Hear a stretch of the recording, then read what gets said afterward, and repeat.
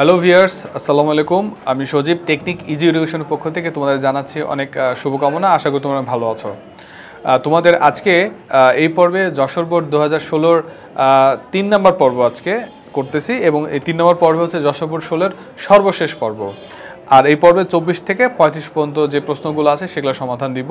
আর তার আগের পর্বে দুটো পর্বে আগের অংশগুলো আমরা করে দিয়েছি, যেগুলো ওগুলো যদি না দেখে থাকো অবশ্যই ওগুলো সমাধান করে তারপর এখানে আসবে, তাহলে একটা ধারাবাহিকতা থাকবে। চলো শুরু করি আমরা কথা না বলে।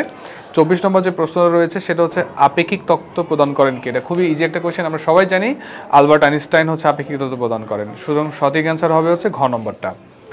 25 নম্বর প্রশ্ন হচ্ছে ঋতু তারের যে প্রস্থচ্ছেদ নির্ণয় করে তার জন্য কোন যন্ত্রটি ব্যবহার করে। তোমরা জানো যে প্রস্থচ্ছেদ বা ক্ষেত্রফল যেটাকে আমরা বলি সেটা বের করার জন্য যন্ত্র হচ্ছে স্ক্রু গজ বা স্ক্রু গেজ যেটাকে বলি, সেটা সঠিক অ্যান্সার হচ্ছে গ। 26 নম্বর প্রশ্ন হচ্ছে এ বস্তুর বেগ 15 মিটার পার সেকেন্ড থেকে সুষমভাবে হ্রাস পেয়ে 3 সেকেন্ড পর 5 মিটার পার সেকেন্ড হয়েছে, এক্ষেত্রে ত্বরণ কত। সো আমাদের মানগুলো একটু তুলে নিই। এখানে যে আদিবেগের মান, আদিবেগকে ইউ দ্বারা প্রকাশ করা, এটার মান দেওয়া আছে 15 মিটার পার সেকেন্ড, সময় টি দেওয়া আছে হচ্ছে 3 সেকেন্ড, আর হচ্ছে শেষ বেগ ভি এর মান দেওয়া আছে 5 মিটার পার সেকেন্ড, হ্রাস পেয়ে তাই বলেছে।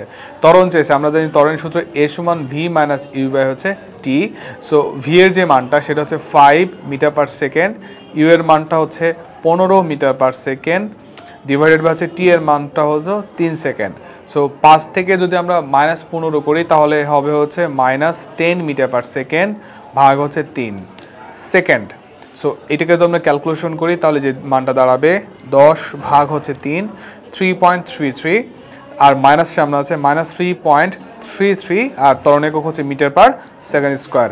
সুতরাং সঠিক অ্যান্সার হচ্ছে আমাদের, আমরা দেখতে পাচ্ছি ঘতে আমাদের আছে, ঘ হচ্ছে যে -3.3 মিটার পার সেকেন্ড স্কোয়ার।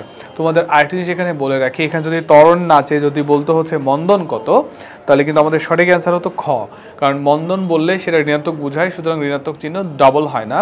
তো এটা খেয়াল রাখবে অনেক সময় তোমরা, যে ত্বরণও অনেক সময় বলে মন্দনও বলে। মন্দন বললে মাইনাস দিবে না, আর ত্বরণ বললে প্লাস মাইনাস উভয় হতে পারে।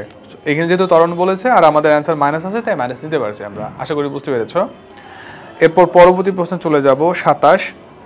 এটাতে বলা আছে পানি ও বরফের তাপের আদান প্রদান কতক্ষণ চলবে। আমরা জানি যে বরফ এবং পানি, বরফের টেম্পারেচার নর্মালি হচ্ছে 0 বা তার নিচে থাকে, আর পানির তাপমাত্রা স্বাভাবিক থাকে বা তাপমাত্রা বৃদ্ধি করলে তারও বেশি থাকে। যাই হোক, বরফের তাপমাত্রাটা কম এবং হচ্ছে পানির তাপমাত্রাটা হচ্ছে বেশি কম্পারেটিভলি। সুতরাং এই দুটো যদি মিশ্রণ করি তাহলে আমরা জানি যে দুটো বস্তুর তাপমাত্রা হচ্ছে মানে সমান না হওয়া পর্যন্ত, অর্থাৎ তাপের আদান প্রদান চলতে থাকে। তো আমরা দেখি কতে বলা আছে বরফ সম্পূর্ণ না গলা পর্যন্ত, এটা হবে না। তার মানে পানির তাপমাত্রা 0 না হওয়া পর্যন্ত, এটাও সঠিক নয়।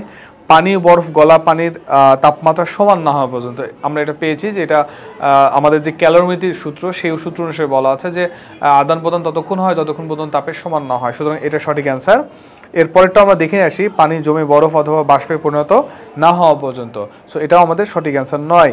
তাহলে আমাদের আপেক্ষিক যে ক্যালোরিমিতি তাপের সূত্র সেই সূত্র অনুসারে সমান না হওয়া পর্যন্ত হয়। সুতরাং সঠিক অ্যান্সার হচ্ছে গ। এর পরবর্তী প্রশ্ন ঘ নম্বর, 28 নম্বর। 28-এ বলা আছে জি এর রাশিমালা নিচের কোনটা।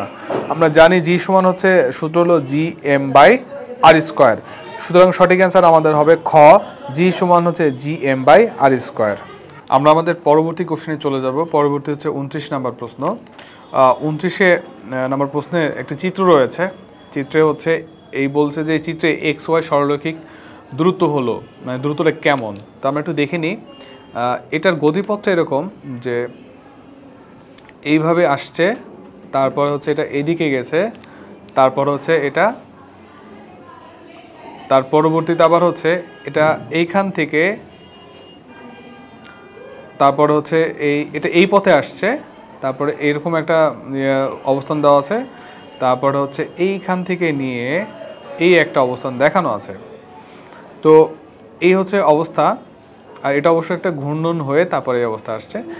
এখানে এক্স আর এটা ওয়াই দেওয়া আছে।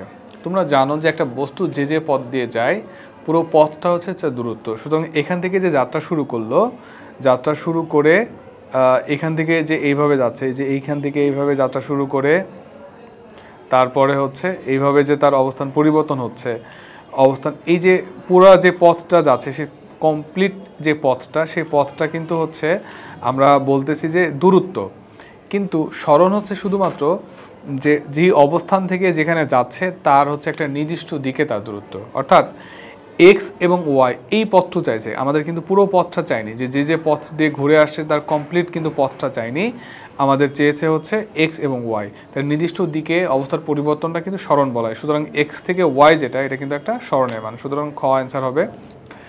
পরের প্রশ্ন হচ্ছে একটি বন্দুক থেকে 400 মিটার পার সেকেন্ড বেগে 10 গ্রাম ভরে একটা গুলি ছোড়া হলো, বন্দুকের ভর দেওয়া আছে, পশ্চাৎ বেগ কত? বন্দুক এবং গুলি ক্ষেত্রে একটা সহজ একটা সূত্র রয়েছে, তোমাদের এটা দেখো, তোমাদের দেখিয়ে দিচ্ছি। বড় এম বড় ভি প্লাস ছোট এম ছোট ভি সমান হচ্ছে 0, বা যেহেতু হচ্ছে পশ্চাৎ বেগ চেয়েছে আমাদের বন্দুকের, তাহলে পশ্চাৎ বেগকে আমরা ভি দ্বারা প্রকাশ করি, তাহলে বড় এম বড় ভি সমান ছোট এম ছোট ভি, মাইনাস হয় কারণ এটা এই পাশে প্লাস ছিল, এই পাশে চলে গেলে মাইনাস হয়। এরপরে আমরা হচ্ছে ভিটা বের করব, বড় ভি, তাহলে হবে হচ্ছে মাইনাস ছোট এম ছোট ভি বাই বড় এম। সো এখন আমাদের মানগুলো একটু বসাবো, আমরা একটু দেখি। ছোট এম যেটা, এটার ভর আছে 10 গ্রাম, এটাকে কেজি করতে হবে। তোমরা জানো যে কেজির সাথে গ্রামের 1000-এর ডিফারেন্স আছে, এটাকে 1000 ভাগ করলে কেজি হবে 0.01, এত কেজি হবে এম। তারপরে ভি এর মানটা 400 মিটার পার সেকেন্ড রয়েছে। আর বড় এম যেটা হচ্ছে বন্দুকের ভর, এটা হচ্ছে 1/2, এটাকে ভাঙলে হবে 2 কে 2 1 3 3/2 এত কেজি, বা হচ্ছে 1.5 কেজি হয়। সো মানগুলো আমরা এখন একটু বসাবো, বসালে যেটা পাচ্ছি মাইনাস ছোট এম এর মান 0.01 ইন্টু ভি এর মান হচ্ছে 400 আর বড় এম এর মান হচ্ছে 1.5। সো পুরো মানটাকে আমরা একটু হিসাব করব, 0.01 ইন্টু হচ্ছে 400 ভাগ হলো 1.5, সো যে মানটা পাচ্ছি 2.67। তো মাইনাস আছে 2.67 ভি এর একক মিটার পার সেকেন্ড। একটু খেয়াল রাখবে তোমরা যে পশ্চাৎ বেগ চাইছে, পশ্চাৎ বেগ বলে এখানে কিন্তু মাইনাস ইউজ করা যাবে না, এই মাইনাসটা ছাড়া অ্যান্সারটা আমাদের দিতে হবে। যদি বলতো যে বন্দুকের বেগ কত, তাহলে কিন্তু আমরা মাইনাসটা নিতাম, আর পশ্চাৎ বলে নিব না, কারণ পশ্চাৎ মানে ঋণাত্মক বোঝায়। সুতরাং সঠিক অ্যান্সার হবে শুধুমাত্র 2.67 মিটার পার সেকেন্ড। সঠিক অ্যান্সার হচ্ছে কতে রয়েছে সেটা, সুতরাং সঠিক অ্যান্সার ক। 31 নম্বরের পরবর্তীতে ভরবেগের মাত্রা। ভরবেগের মাত্রা তোমরা জানো ml T−1, ml T−1 খ অ্যান্সার। কারণ আমরা জানি হচ্ছে ভরবেগ সমান হচ্ছে, আমরা জানি ভর ইন্টু হচ্ছে বেগ, ভরের মাত্রা m আর বেগ সমান জানো তোমরা হচ্ছে দূরত্ব বাই সময়, দূরত্ব বাই সময়, দূরত্বের মাত্রা l, সময়ের মাত্রা t, সুতরাং এটাকে আমরা পাই ml T−1, সুতরাং খ অ্যান্সার হচ্ছে আমাদের। 32 নম্বর কোশ্চেন, নীরব মেঝের উপর দিয়ে একটি খেলনা গাড়ি টেনে নেওয়ার সময় একটি টানা বল প্রয়োগ করলো, প্রয়োগকৃত বলটি কোন বল হবে? যখন আমরা একটা মেঝের উপরে বস্তুটা টানছি, মেঝের সাথে বস্তুর একটা ঘর্ষণ বল তৈরি হচ্ছে, সুতরাং এই বলটা হবে স্পর্শ বল, কারণ দুটো বস্তু স্পর্শ করার ফলে এক ধরনের বল তৈরি হচ্ছে, যে বলটা ঘর্ষণ বল বলছি আমরা, সুতরাং সঠিক অ্যান্সার হবে স্পর্শ বল। এর পরবর্তী আমরা প্রশ্নে চলে যাব 33। একটি বস্তুর ভর দেওয়া আছে 7 কেজি, একে ভূপৃষ্ঠ থেকে 2000 সেন্টিমিটার উচ্চতা, এখানে এককটা তোমাদের বুঝতে হবে, সেন্টিমিটারে আছে, মিটার করতে হবে। বিভব শক্তি কত?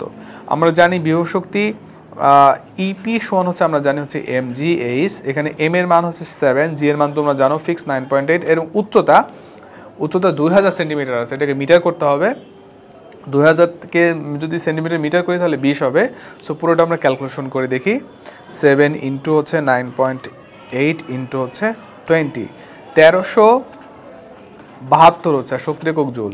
তো 1372 আমরা দেখি যে কোন অ্যান্সারটা অপশনে রয়েছে, প্রথম অপশনটাই মিলে গেছে আমাদের, যে 1372 জুল। আশা করি তোমরা বুঝতে পেরেছো এটা। এর পরবর্তী 34 নম্বর কোশ্চেন, 34-এ বলছে যে ঢিল ছুঁড়ে আম পাড়া যায় কোন শক্তির কারণে?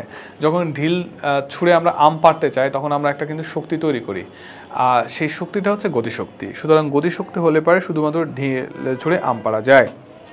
এরপর পরবর্তী হচ্ছে লাস্ট কোশ্চেন, যেটা আমাদের এখানে একটা দেখতে পাচ্ছি আমরা হলো এ এবং বি, এই দুটো বস্তু একটা কপিকল আর কি, কপিকলের হচ্ছে কপিকল, এই পাশে এ একটা ভারী বস্তু ঝোলানো আছে আর এই পাশে একটা বি ভারী বস্তু ঝোলানো আছে, কপিকলটাকে আটকানো রয়েছে একটা স্ট্যান্ডের সাহায্যে। সো আমাদের বলা আছে যে এই বিন্দু যেটা, এই বিন্দু কোন শক্তি সঞ্চিত আছে? আমরা জানি যে এটা স্থির অবস্থা আছে, ঝুলন্ত অবস্থা আছে, এরকম থাকলে এই শক্তিটাকে আমরা বিভব শক্তি বা স্থিতি শক্তি বলি। সো সঠিক অ্যান্সার আমাদের হচ্ছে বিভব শক্তি। এই ছিল হচ্ছে আমাদের যশোর বোর্ড 2016-এর সমাধান এবং তার তৃতীয় পর্ব ছিল আজকে। তো আজকে এই পর্যন্তই ক্লাসটা আমরা শেষ করব। পরবর্তী পর্বে বোর্ডের এমসিকিউ নতুন কোনো বোর্ড নিয়ে তোমাদের সামনে আবার হাজির হব। ততক্ষণ পর্যন্ত অনেক ভালো থাকবে। আর এই যে ক্লাসগুলো হচ্ছে তোমরা প্র্যাকটিস করে থাকবে, দেখে যে যার যে সমস্যাটা আছে সেটা দেখে আশা করি তোমাদের সমস্যার সমাধান হবে এবং পরীক্ষাতে অনেক ভালো করবে। তো তোমাদের কাছ থেকে বিদায় নিচ্ছি, ততক্ষণ পর্যন্ত অনেক ভালো থেকো। আল্লাহ হাফেজ।